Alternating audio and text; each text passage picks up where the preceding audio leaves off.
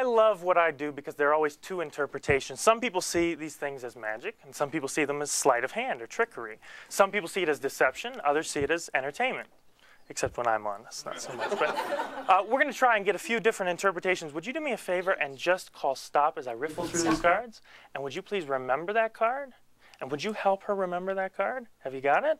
Excellent. That's one interpretation. But let's get another card. Would you also help me? As I riffle through these cards, would you just call stop? Stop. Right there? Okay. And would you look at the card for me? Okay. Excellent. And can you help her remember? And Kenna, can you help remember? Yes. You got that card? Excellent.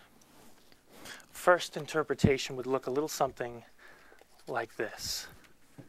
The first card, that's yours, right? Then that's yours. The one that you saw?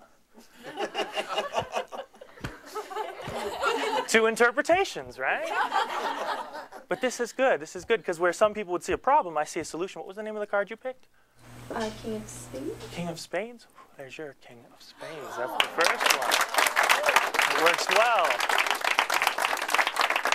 But there's a second interpretation, a second card. What was the name of the card you saw?